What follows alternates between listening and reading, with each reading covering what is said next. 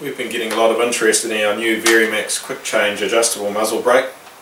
This is a customer's rifle we've just done a brake install on. As you can see, the brake is being bead blasted to match the barrel. It's also been tapered down at the rear, and we've actually indexed the position of the little locating pin or locking pin for the sleeve at the 6 o'clock position.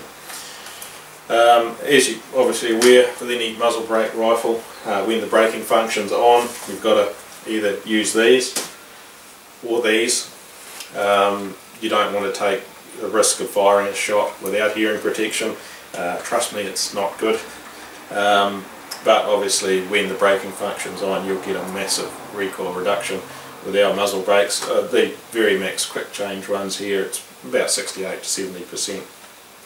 However, for a situation where guys are bush hunting, they don't always want to have to use hearing protection, and if you're only firing one shot, you know, the recoil is probably not going to be a big issue, particularly close range hunting.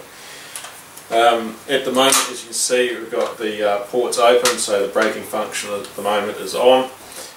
Changing over the braking function's really easy with these. First thing, obviously make sure the action's clear and there's nothing in the chamber. Just tip the rifle over, undo the locking nut, the knurled end cap, 3 or 4 turns, pull the sleeve forward, rotate it around 45, push it back in, and do the locking nut back up again. Real easy. And you can see now the braking function's turned off, all the ports are blocked, and you can fire a shot at 50 metres or 500 metres and know that the point of impact is going to be exactly the same as what it was when you tested it at the range with the braking function on. Reversing that procedure again,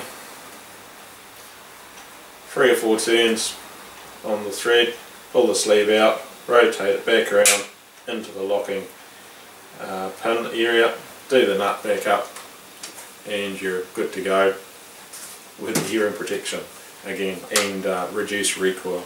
About 68-70% of that particular, or this particular brake with the vents on.